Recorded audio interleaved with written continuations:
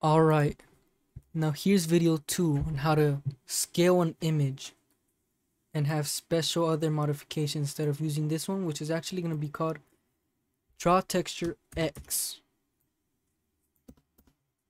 Now, Draw Texture X consists of a texture, position of a vector, rotation, scale, and a tint. So let's go ahead and draw a texture first. Add the texture. Then let's make a vector 2 position up here.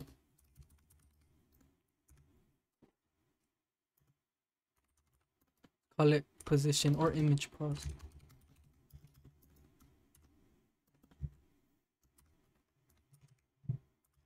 By the way, you don't know, if we actually just declare the variable up here, we can actually use its special, assign it by using dot notation like this. But this takes kind of longer. You can actually do it a quicker way, which is just adding curly braces and adding the x and y up here. So let's use the x at 0 and the y at 0. Don't forget it's floats, so add a f.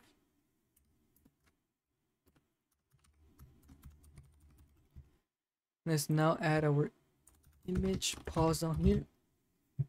Now onto rotation, we do not want a rotation, so we can set this to 0. A scale, you can actually scale something down or up. I'm gonna scale this by 1/2, so I could just go ahead and put 0.5 f, and a tint, which is white.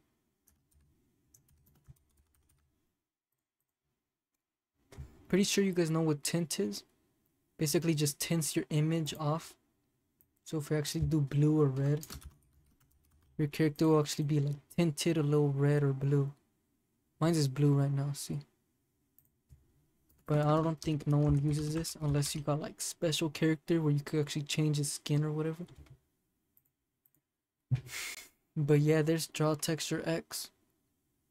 You could scale things down, you could scale it up by 2. Now my character won't even fit on the screen anymore, I'm pretty sure. 100% sure. But yeah, see you guys on the next one.